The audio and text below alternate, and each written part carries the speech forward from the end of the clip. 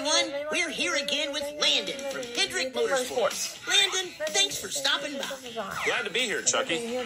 Now, Landon, today I want to ask you about flags. During a race, we see a bunch of flags being waved at different times. So I'm going to bring some in, and I want you to tell us what they mean. Sure, no problem. Okay, first one.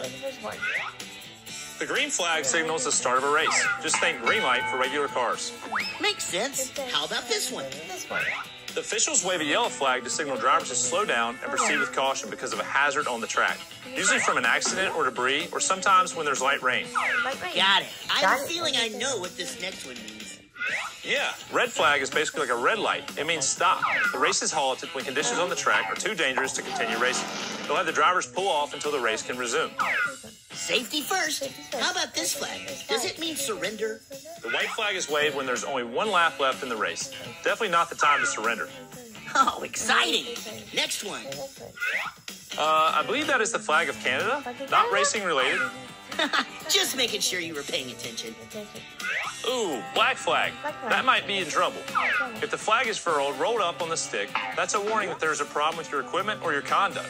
Like you're not playing by the rules. If you don't fix the problem, you'll probably get an open black flag, and that means you're disqualified from the race. Oh, man, we wouldn't want that. This one's cool. So each race is divided into stages. Usually 3 stages with breaks in between. The green checkered flag signals that a stage has ended. Cool. And here's the one most people know. Yep, that's the checkered flag. That means the end of the race. You're first driver to see it, and you just had yourself a pretty great day. Awesome. And how about this one? That's also not related to racing. I believe that's a pirate flag. If you see it coming at you on the high seas, well, you're probably not about to have a great day. Looks pretty cool, though. Thanks again for explaining the different flags to us, Landon. Will you come back for some more fun racing facts? Anytime, Chuck. Just wave the green flag, and I'll race over your way. Sounds good. All right, everyone. Thanks for dropping in. We'll see you all soon.